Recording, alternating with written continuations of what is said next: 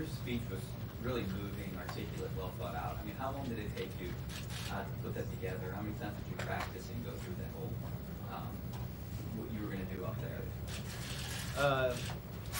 Well, it's funny. I guess it was written, for the first one, for the first opportunity to come to the Hall of Fame, and then it was delayed for a year.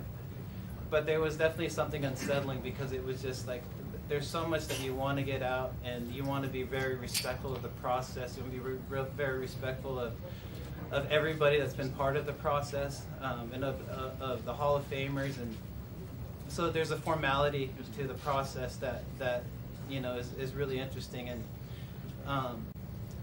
the thing that I was obviously most nervous of is just making sure that everybody was mentioned. That I wanted them to feel appreciated.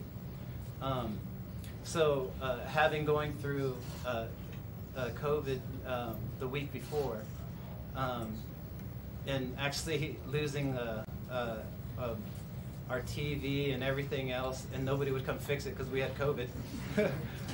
My wife and I actually sat down, Theodore, and I get a little emotional because what I realize is I was nervous about my speech, but when I shared it with her, she says, "You were gonna write that?" And I'm like, "Oh, that's why I was so nervous." So what I also realized when we worked on it together is that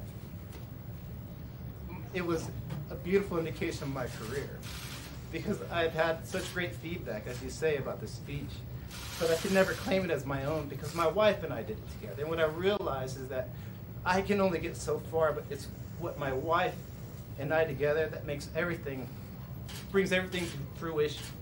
So I can never claim something as that as my own because my wife was such a big part of this speech, and I definitely appreciate the great feedback of that, but again, it's because my wife. And it's the truth, so, yeah. One more for Troy.